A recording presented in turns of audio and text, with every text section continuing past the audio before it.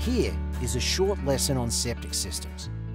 Everything looks good from above ground, but a different story could be lurking below.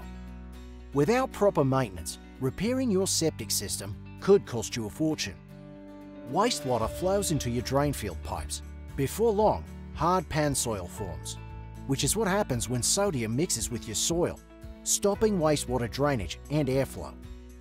Sodium comes from our bathwater, the foods we eat, soaps, shampoos, detergents, and cleaning products. It also comes from water softeners. Every home with a septic system usually has a water softener.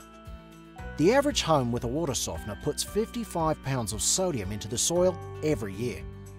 Without intervention of hard pan soil, biomat forms, which is actually a symptom of the failure.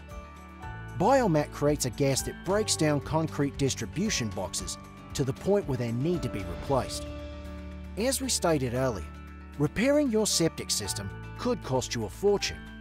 The best way to prevent damage to your septic system is with regular septic system maintenance. Septic Drainer. It really works.